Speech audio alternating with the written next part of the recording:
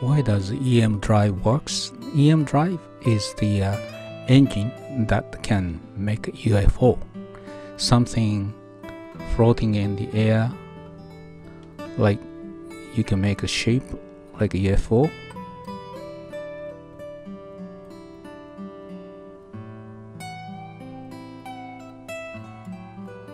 And it's possible to float in the air because it doesn't need any jet. Jet is basically you are expelling some mass and use reaction. When mass go out, this total momentum is the produce reaction, and that's why the rocket goes. But EM engine, EM drive doesn't need any jet. It just works like a UFO.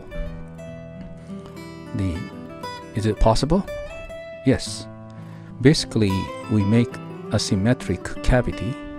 It's already experiment was done. The cavity asymmetric, and you inject the microwave inside, and the microwave bounce around the wall, and the larger wall get more power than the smaller wall. And some people said it's violate the Newton's action reactions. It's not. The people who say that doesn't understand really Newton's laws of physics. Okay, why then not used to make a UFO right away? Unfortunately, this force differential is not large enough right now. We need to make significant improvements so that it can really lift up the heavy UFO-like object in the air.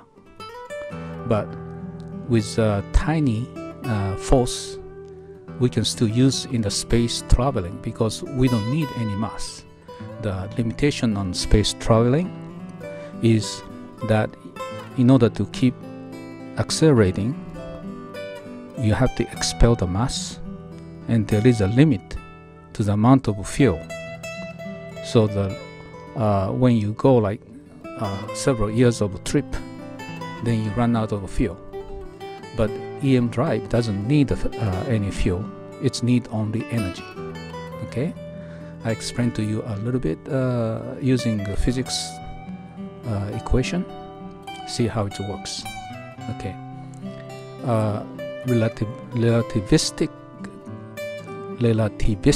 kinetic energy of the particle is the sum of mc square and momentum times speed square. Okay, so usually we talk about mass for the momentum, but do you remember Einstein said the mass is same as energy? Yes, without mass there is a momentum, and this is the equation for the particle like microwave or light. The particle have this kind of energy and momentum relationship. Okay, so when there's no mass like microwave or light, then momentum become energy over c. So since energy is the wave energy is Compton's constant times light speed over lambda, the wavelengths, momentum is given by this. This is exactly same as Compton's. I wonder if you guys ever seen the equipment like there's a blaze like that, and you shoot photon in the vacuum chamber. Then this start rotating, means photon has momentum. It's hit the blade and these things rotate. That's Compton's demonstration of the momentum. Okay, the upper area receive more momentum than the lower area, as you see here. Okay, the tapered area must be designed so the efficiency increase. This area is a tapered area, okay? And we inject microwave from one side. Then this cavity is filled with microwave, and the microwave bounce around, and there is a differential between total momentum on this side and total momentum on this side, because when microwave density is constant in the cavity, the momentum depends on the area, okay? So it's actually like a drum,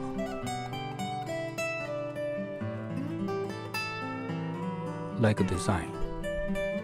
So it's a drum, and upper portion is bigger area, lower portion is a small area, okay? So Newton's action reaction law is actually in the equation. The differential of momentum is the integration of force over time, okay?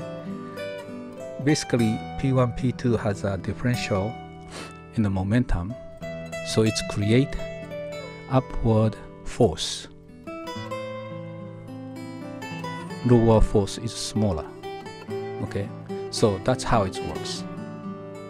So the design consideration is material reflect microwave well, because it doesn't reflect microwave is absorbed, become energy loss.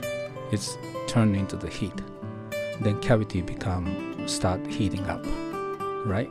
So material should be very good conductor material like a copper, and tapered angle must be optimized for efficiency. This tapered angle, still it's a research area.